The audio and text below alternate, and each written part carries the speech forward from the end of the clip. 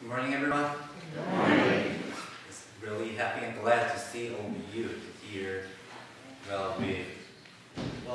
Just as glad to see each of you all in this place. So, as with this joyful mind, also at the same time, glorify and worship our God in this place. So, as we have done every Sunday, we start our worship service with a special prayer for Ukraine. So just pray for those who suffer by war and violence in all the world in silence, and then we start our worship service with that prayer.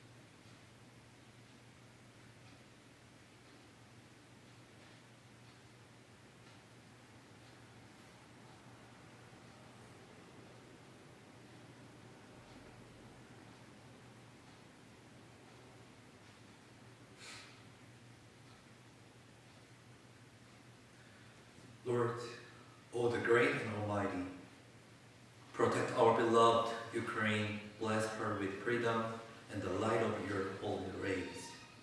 With learning and knowledge enlighten us, your children small, in love pure and everlasting let us, O Lord, grow. We pray, O Lord Almighty, protect our beloved Ukraine, grant our people and country all your kindness and grace. Bless us with freedom, bless us with wisdom, guide us into a kind word. Bless us, O Lord, with good fortune, forever and evermore. Amen. We sing the song from the faith, we sing 2091.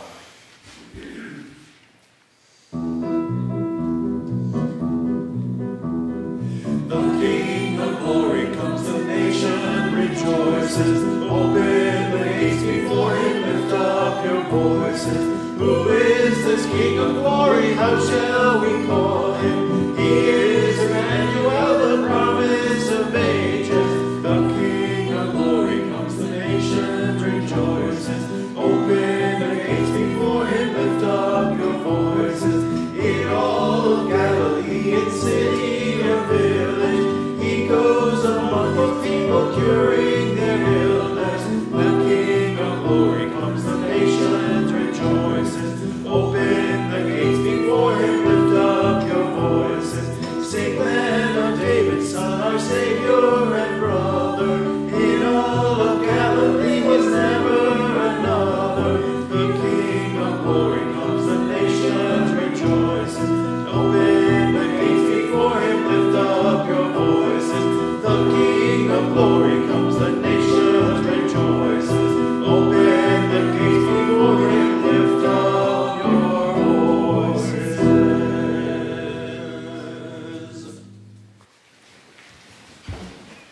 Now let's pray for our today's worship service. Gracious God, giver of life abundant, we come together today preparing to step into a reality of Jesus' life and death. We are not eager again to leave the betrayer, the brokenness, the last breath, or the burial of the one we claim as the Christ. And yet we give thanks that in this hour we once more claim our identity as disciples of Christ. Help us be true learners and faithful followers, even in the face of pain. Strengthen us that we might not turn away but remain steadfast. Stand with us even as we enter into Jesus' breathing his last. Amen. And we have announcements. So today is Palm Passion Sunday. The special Palm Sunday evening service featuring a video performance by our youth group, titled The Gospel According to Them, The Story of Jesus. And last service singing will be held at 7 p.m. today. So, well, as celebrating the Palm Passion Sunday, come to the church at 7 p.m. and also enjoying the singing, the praising, and the youth playing. It's really good. And from today, the Holy Week starts. So there will be a Moody Thursday service at 7 p.m. on Thursday, April 14th. We designated time because I don't want to make you confused to time. But today and Thursday, so all those are 7 p.m. Remember, and then come to Moody Thursday. We will have a prayer service on the day. And there will be a single Easter service at 10 a.m. on Easter Sunday. Remember the time of this, so don't come to 10:45. If you come to 10:45, it's almost done to the Easter service. So please come at 10 a.m. We will have a single and union service, so you will meet the people who attend to 9 a.m. service. And we are going to start a Bible study, Eyes to See the Word of God. The sign-up sheet is placed in the Welcome Center. Then the first session will start on Friday, April 15 at 11 a.m. And we will have a church cleaning on Saturday, April 16 at 8 a.m. So before Easter. So as cleaning the sanctuary, the church, which is the body of the followers, disciples of Christ, and then also the body of Christ. So as cleaning the church, while wait and prepare the coming and the resurrection of Jesus Christ. And well, we had our hike activities previously, and it was so great. Not only the fellowship, but also just singing and watching the creation of God. So we will again open the hike activities for Theme Park at 9 a.m. on April 23rd. So join these beautiful activities and then enjoy the fellowship as well as the creation of God. And is there more announcements?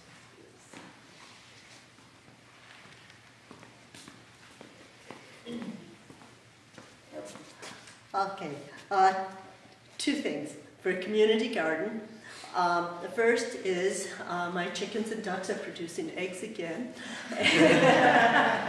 And it's related because there are 6 dozen eggs back there. Some are ducks, some are chickens, that you are welcome to take and put in a donation that will go to the community garden. I'm not setting a price, it's whatever. If you want some eggs, just take some, and there's a little box in the refrigerator, just leave the money there. Okay, so then the other thing is we need some help. I've got some seeds back in the fellowship hall that need to be started ahead of time for the garden. And so a bunch of people from the early service took some seeds, but there's still seeds left. There's also potting mix, and you can take seeds, potting mix, take them home, and if they grow, do the best you can, bring them back, keep some for yourself if you want, but that way we get a start on getting some plants going for the community garden. Thank you. Thank you, Sandy, for the announcements. Let's join the call to worship. Janet. Oh, wow. I just wanted to bring this and make the announcement. The Catskill Choral Society is alive still after COVID, and we are finally celebrating our 50th anniversary of 2 years late. And our concert is going to be the 29th and 30th of April, and I'm going to put this up on the billboard, not billboard, but the Bulletin. announcement board back there. And I do have tickets. You can also get tickets, I believe, online. And you've got the information here. I can give you more information, and you can see me about tickets. It's $25 for adults, and it's $20 for seniors, which is more than it has been because, unfortunately, we've been 2 years with no income, and we've still had expenses, and so we're trying to bridge the gap a little bit with raising the price of the tickets. We're doing the Mozart Requiem with a full orchestra, and then the second half is songs, you know, related to spring and the reopening of, you know, our society. And so I hope some of you will be interested in participating and coming to this. Yeah, so after the worship service, just chat the bulletin boards, everyone, and then there will be maybe what's good, well, another news. And is there any other announcements? Okay, let's join the call to worship. The story of Jesus entering into Jerusalem tells us that after his celebrated arrival, he went into the temple and looked around at everything. As we gather here for worship today, may it be with the sense that Jesus has walked into and is looking around. May our eyes be open to see him. May our hearts be ready to be seen by him. May our worship be worthy of his presence. And may we be transformed so that we see the world through his eyes. Amen. Let's sing the song from the United Methodist Hymnal 280.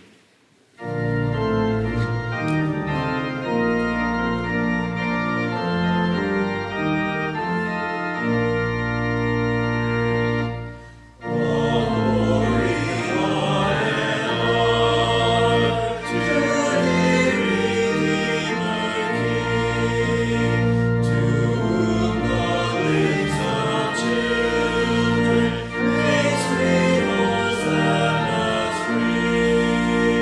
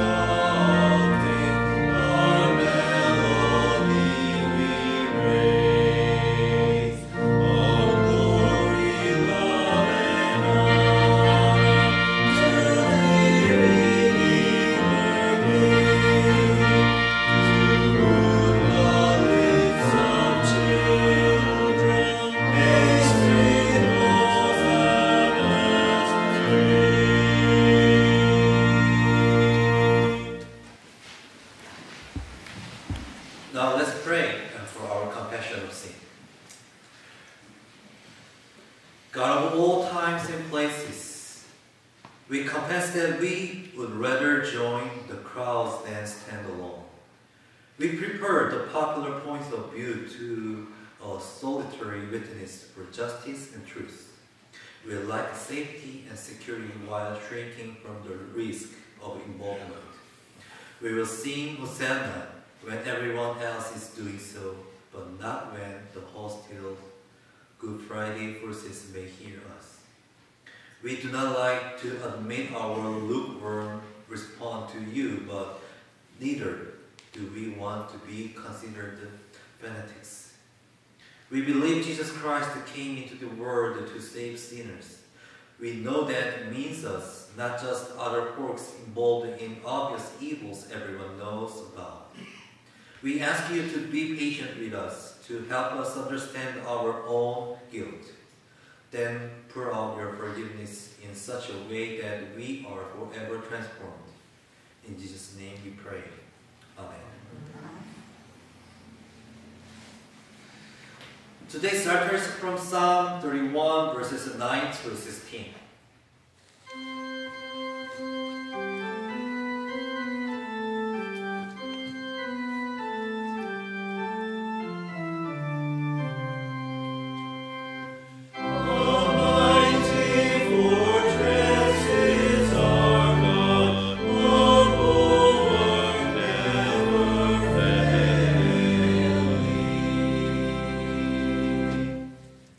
Be gracious to me, O Lord, for I am in distress.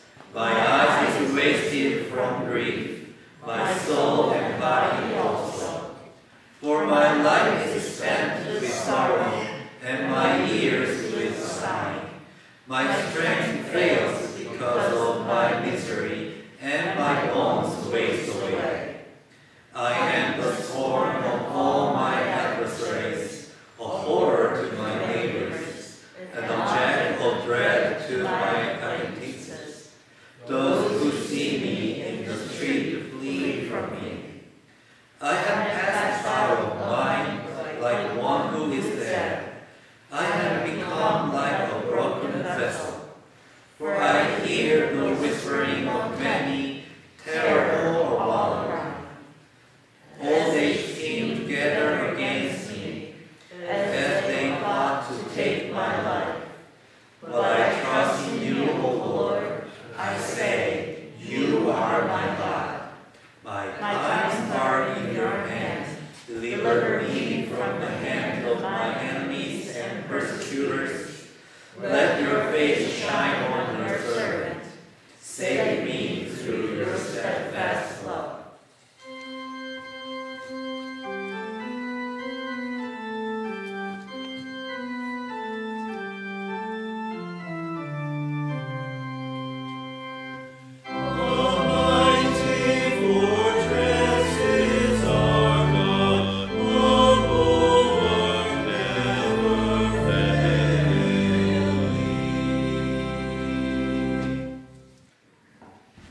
Now let's share our peace with each other, because we are so glad and happy to see with each other to come to the worshiping place. So the peace of Christ be with you. And also with you.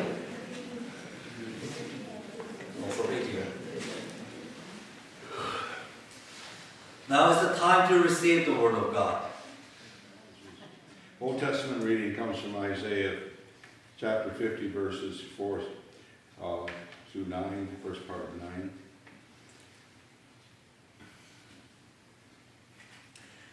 The sovereign Lord has given me a well-instructed tongue to know the word that sustains the weary. He wakens me morning by morning, wakens my ear to listen like one being instructed. The sovereign Lord has opened my ears. I have not been rebellious. I have not turned away. I offered my back to those who beat me, my cheeks to those who pulled out my beard. I did not hide my face from mocking and spitting. Because the sovereign Lord helps me, I will not be disgraced. Therefore have I set my face like flint, and I know I will not be put to shame. He who vindicates me is near. who will then bring charges against me? Let us face each other. Who is my accuser? Let him confront me. It is the sovereign Lord who helps me. Who will condemn me? And the New Testament reading.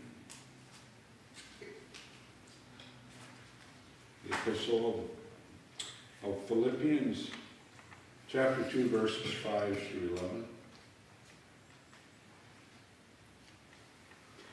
In your relationships with one another, have the same mindset as Jesus Christ, who being in very nature God, did not consider equality with God something to be used to his own advantage. Rather, he made himself nothing by taking the very nature of a servant, being made in human likeness, and being found in appearance as a man, he humbled himself to becoming obedient to death, even death on a cross. Therefore God exalted him to the highest place and gave him the name that is above every name. And that has been the reading of the Lord's epistle. Thanks be to God. Our Master hymn is from the United Methodist Hymnal 325.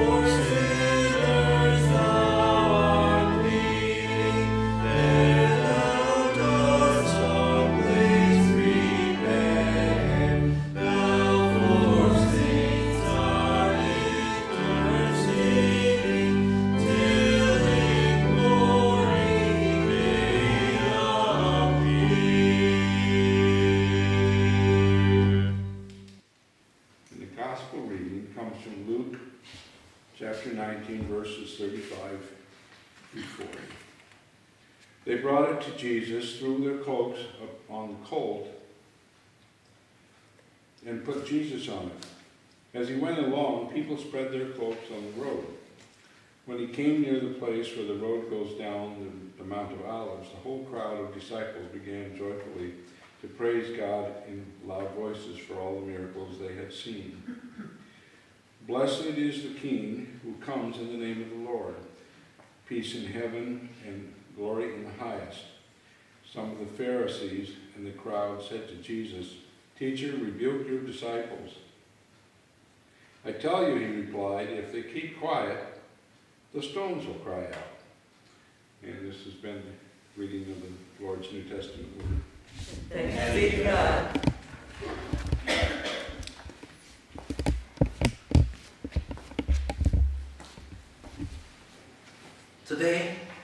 Today is Palm Sunday, you know. So, what is the Palm Sunday? When Jesus came to the earth, he traveled with his disciples to various places around Galilee, teaching the kingdom of God, comforting the poor and marginalized, performing miracles, talking about repentance, and proclaiming the kingdom of heaven. Through these things, Jesus began his ministry of salvation on earth and went into Jerusalem to complete his ministry. On this day, Palm Sunday commemorates the events that the people welcomed the entry of Jesus by waving palm branches. At the same time, we call today Passion Sunday, because today is the first day of Holy Week, which means the week before Easter Sunday. So what message can we hear from the Word of God on this Palm Passion Sunday? First, today's story continues from last week's story. So last week we just looked at the scripture from the John chapter 12 verses 1 through 8. And then we saw the story of Jesus with Lazarus, Martha, and Mary.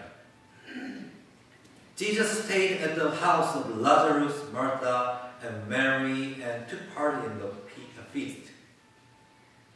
When was that time?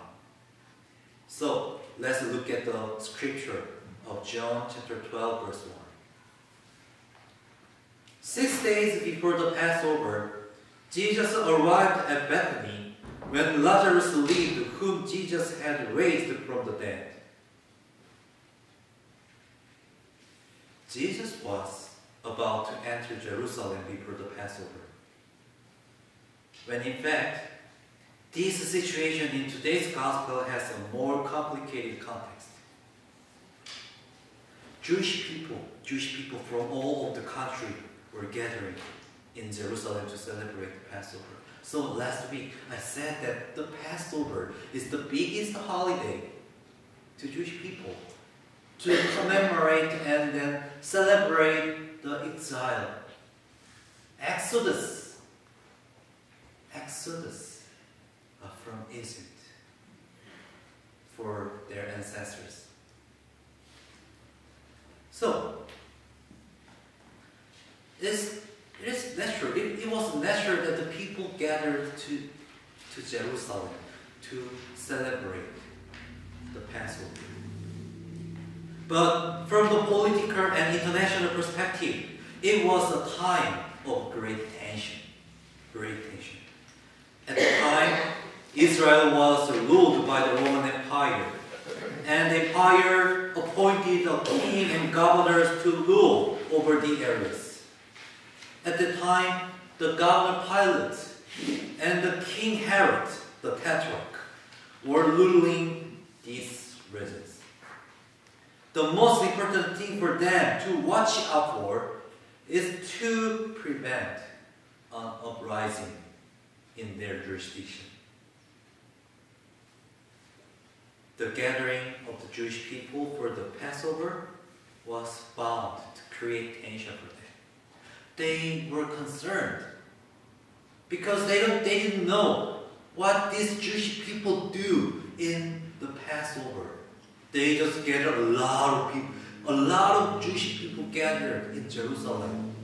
But this, means that Governor Pilate and then King Herod did not know what the Passover is. They just saw that a lot of people, crowd, gathered in Jerusalem. They didn't know what would happen in this group. In the sense, Jesus was a key person who could ignite the rebellion. At first, no one cared because Jesus was a man who was born in the countryside. No one cared. In a small country town, a man began to proclaim the kingdom of God to the people. But there were many people who proclaimed and speak of the kingdom of God. So, at first, no one cared. But as he began to perform many miracles and proclaim an authoritative message different from the existing religious leaders, many people began to follow him. People recognized that he was a person who has power and authority of his speaking. So, just imagine, a person with a large crowd was entering Jerusalem for the Passover. If you were the governor and Governor Pilate or the King Herod, if you saw the person with a large crowd entered Jerusalem, how scary it is. This is why there was a great tension in this situation. This event in this situation was causing tension by itself. If so, what about the religious leaders? Means that Pharisees and priests. They also did not like the appearance of Jesus. They had benefits from their relationship with the Roman Empire. However, at some point, a person who threatened their authority appears. They would have been nervous because if Jesus intended to disrupt the socio-political system, the power structure of the time, and if his intention was successful, the benefit they received could also be lost. So they were also nervous of appearance of Jesus, the entry of Jesus to Jerusalem. What about the people? The Jewish people have been under the control of other nations for a long time since they experienced complete destruction from Babylon. After the return from captivity, they regained their country for a short time. They finally regained their country, but it did not last long. They were very dissatisfied with their situation. It was difficult for them to tolerate their plight of being swayed by strangers. So, they were waiting for the Messiah mentioned by the prophets of the past. Who is the Messiah? Messiah is the person who saved them from some oppression, chains of sin. At the time, a man who called himself the Son of God appeared. They expected Jesus to save them, set them free. And in time for his entry into Jerusalem, they followed him and welcomed him. They expected Jesus to take him back to Jerusalem from the hands of the Roman Empire. And then they expected Jesus to set them free. Is this situation pictured in your head right now? There are many characters. Governors, kings, religious leaders, disciples, Israelites, and then they had their own thought in this situation. On the other hand, the entry of Jesus was somewhat awkward. People expected Jesus' entry as king and hero. You know, Well, hero, of course, in our time, we just know the heroes as a fiction, but there are many movies and comics about the heroes. Well, recently the young generation just saw the many heroes like Iron Man or Hulk, Thor. But also, yeah, I know the Superman. Of course, I know all they are the fiction. But at the time, the Israelites expected the hero like them to Jesus. The people imagined Jesus riding a mighty horse, and entering Jerusalem with majesty. Now they thought that a man named Jesus would enter Jerusalem, occupy it, and set them free. However, Jesus rode into Jerusalem on a donkey, not a mighty horse, just a donkey. It seemed too shabby for a hero to appear.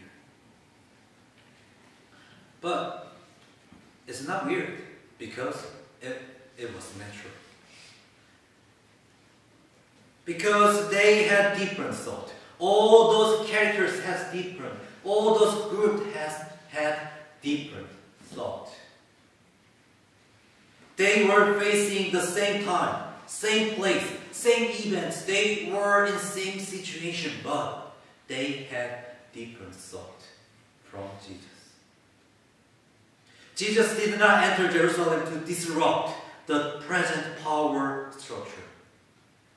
He did not come in to snatch the benefits of religious leaders.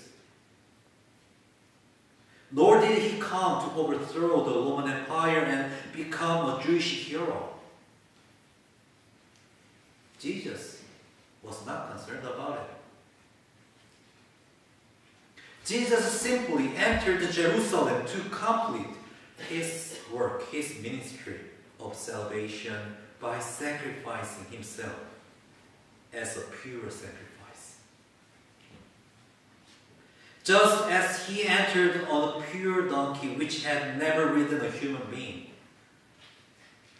he himself came to his death as a pure sacrifice like this donkey. This donkey is a pure sacrifice which had never ridden any person. Like this, Jesus came to Jerusalem as a pure sacrifice. There's only one thing that Jesus was concerned. Power structure or some benefits, the freedom from the Roman Empire. Well, those are very important things, but that's not Jesus' concern. The only thing that Jesus was concerned is complete the ministry of salvation, the work of salvation. For that, Jesus came to Jerusalem toward his death, sacrifice. A lot of time has passed, and the world has been worshiping Jesus in commemoration of his entry into Jerusalem. We are also here for worshiping today to commemorate the entry of Jesus into Jerusalem. But we should always ask this question to ourselves. What kind of thought do we have in the same time, place, and situation? Even though we say that we follow Jesus, aren't we thinking differently from Jesus? Do we have same thought with Jesus? Depending on our answers to these questions, we can be governors like Pilate and King Herod. If we have answered no,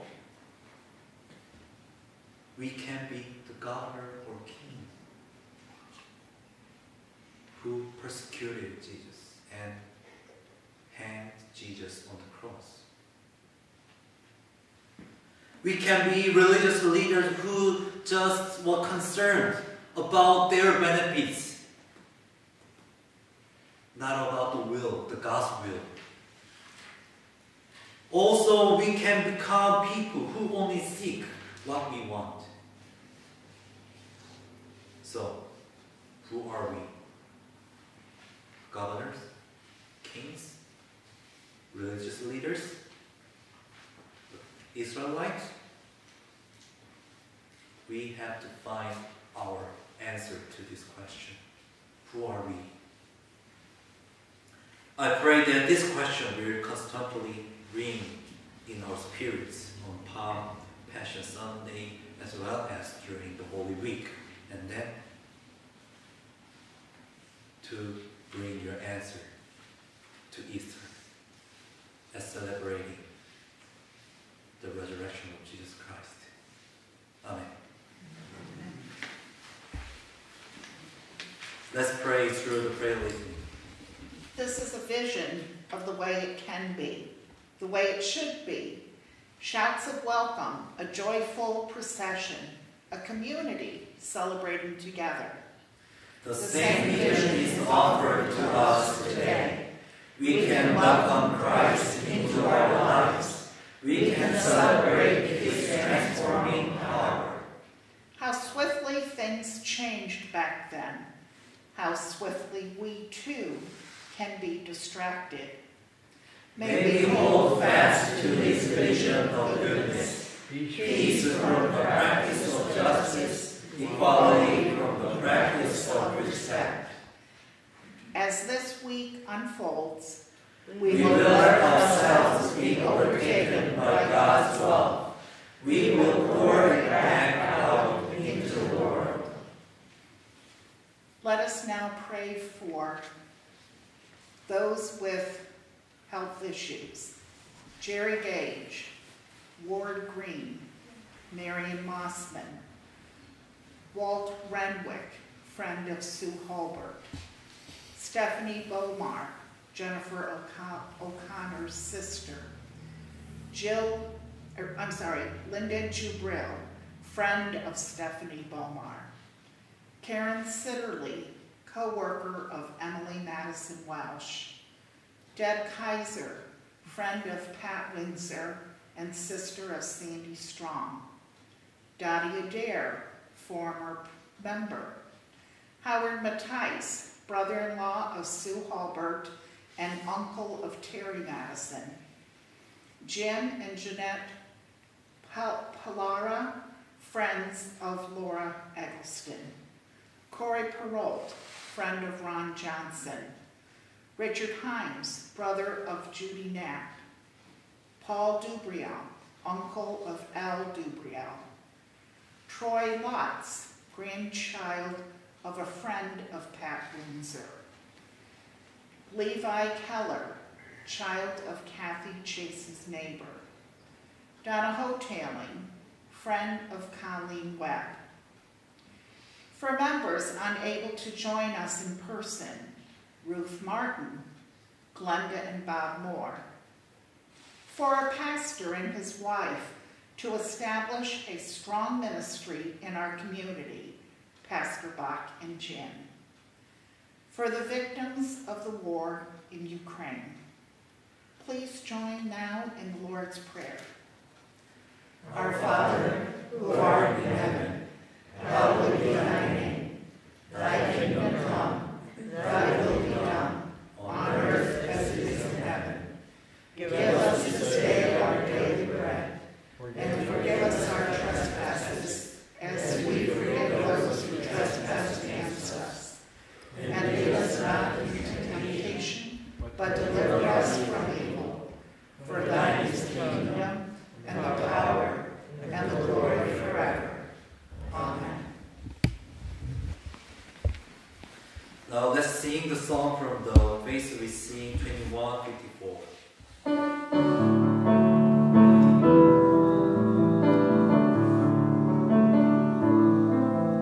Please enter my heart, Hosanna.